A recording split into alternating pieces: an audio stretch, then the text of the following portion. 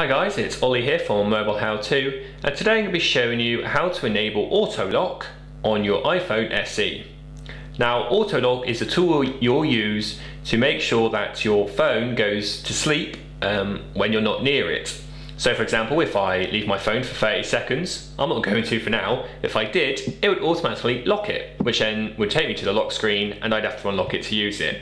It's a handy little security tool to have just in case your phone's lost or if it is stolen. Open settings, scroll down this list, open settings, select general, scroll down this list until we find auto lock, and from here we can set the timings. So for example, if you prefer it not to lock very often, select 5 minutes. You can even choose never, but we highly recommend not doing this. We've got ours set to a minute. So after a minute, if we're not touching our device or using it, it will lock. That's all for today's tutorial. For more content like this, stay tuned to our YouTube channel or head across to mobilehowto.co.uk. Thanks.